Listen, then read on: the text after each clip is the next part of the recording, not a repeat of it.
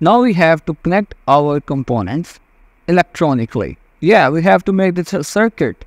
And here it is the circuit diagram. Here it is the circuit diagram. And we can see the wires. One more thing to notice. In this diagram, the wire's color is not based on the exact color of the wire. This is just for the representation.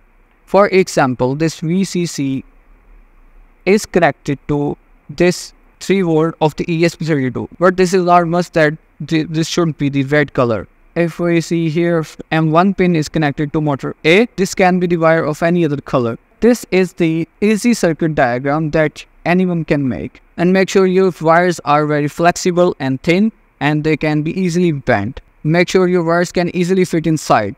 They do not be robot, because you have to fit a shell onto it.